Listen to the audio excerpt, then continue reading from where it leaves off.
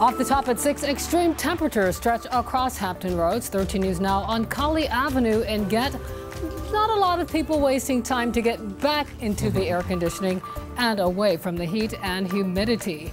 The dangerous heat is our top story this Tuesday night. Good evening. I'm Regina Mobley. I'm David Allen. At this hour, Hampton Roads is under a heat advisory. It comes as thousands of people are in the dark. Dominion reports 8,000 customers are without power on the south side. The majority are in Portsmouth and Virginia Beach. But the problems don't stop there. We have team coverage for you tonight. Nico Clemens is in Newport News, where hundreds of neighbors are without air conditioning. But we get things started with our chief meteorologist, Jeff Lawson. And we just got word from the National Weather Service, 101 today actually tied the record.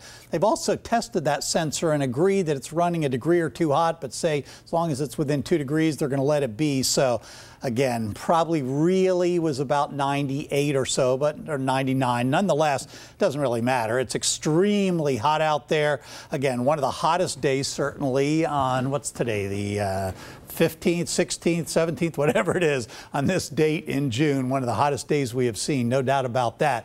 You can see around Franklin, still down to the state line, a little bit of a shower down here near Gatesville. Very, very light shower. Couple have popped up here. This is ahead of the main batch down into areas of Virginia Beach. But this is the main line. This is the one that so far hasn't been severe, but it has been very, very strong. Lots of lightning, torrential rain, gusty winds, a little bit of small hail occasionally, and it stretches here from, again, right about the border with Accomack and Northampton, back here through the northern neck. It's now starting to, the heaviest part, dip south of you, closer to the middle peninsula.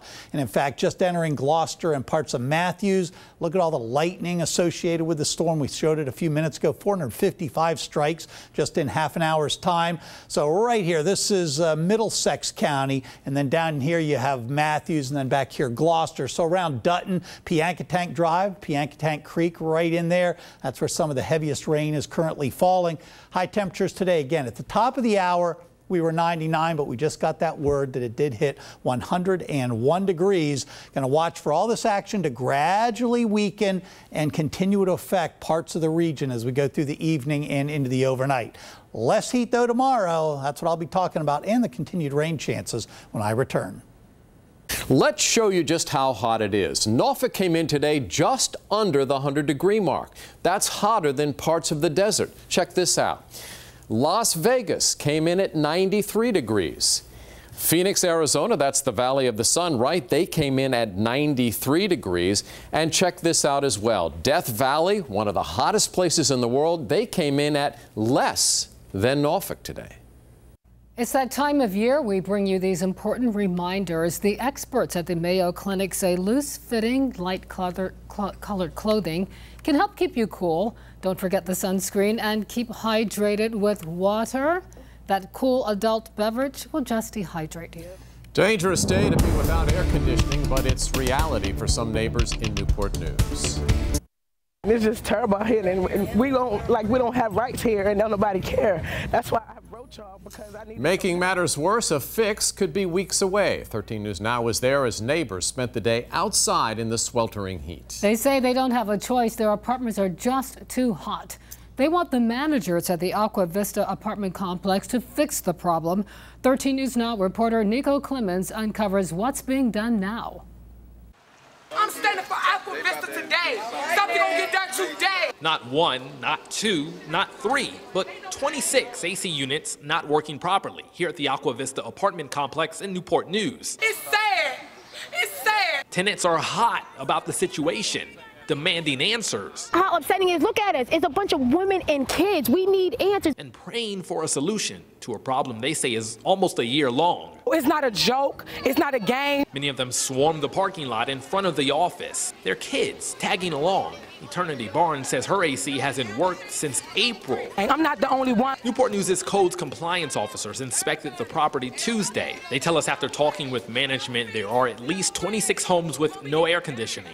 Many of those tenants forced to use portable fans. It's frustrating because I don't have nowhere else to go. Codes compliance is citing the property for a violation of the state's property maintenance code. Director Harold Roach says according to the state's code, the air conditioning is required to work. Everything that I've heard from The on-site management gives me the impression that they're working to resolve the problems. The on-site manager told Roach the owner of the property has signed contracts to repair the 26 units. It should take up to 2 weeks.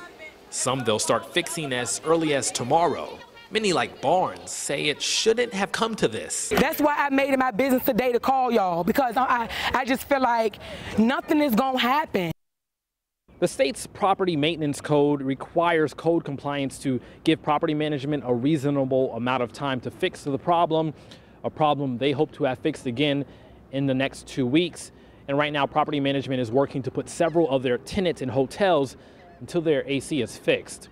In Newport News, I'm Nico Clemens, 13 News Now. So what's the law here? Virginia Legal Aid says it is up to the landlord to keep the AC working.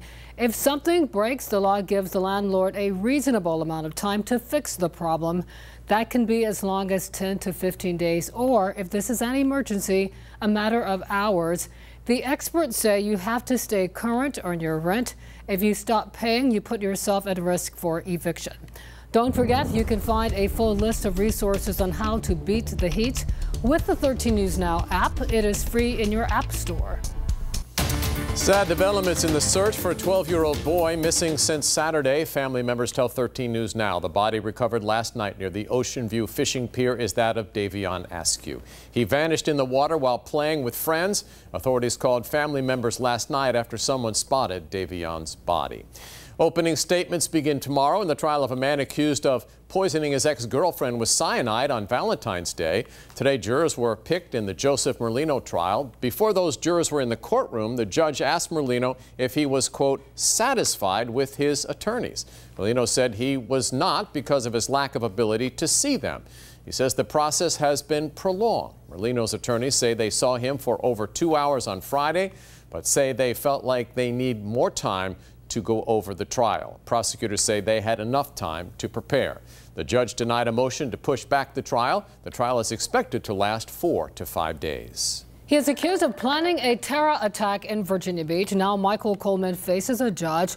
Coleman was arraigned today by video. He was assigned a public defender and a preliminary hearing was set for August 10th. Coleman and a 17-year-old accomplice are accused of plotting an attack against the Bayside High School prom at Town Center earlier this month. Coleman was in court in Norfolk yesterday on separate charges. Quick update to a story we told you about at 5:30. The Great Bridge in Chesapeake is back open. City officials tell 13 News Now the bridge malfunctioned during the lift at 5 o'clock. Crews worked to troubleshoot the issue, and traffic, we're told again, is moving once again. New at 6, more traffic cameras are coming to Chesapeake. Police tell us 2 will be installed along Volvo Parkway, where it crosses Greenbrier Parkway and Battlefield Boulevard. The others will sit on Military Highway at Canal Drive and the intersection of Taylor Road and Portsmouth Boulevard. The good news here, 2 will be taken down along Military Highway and Capistella Road. Police tell us they evaluate each camera once a year to figure out if they are effective.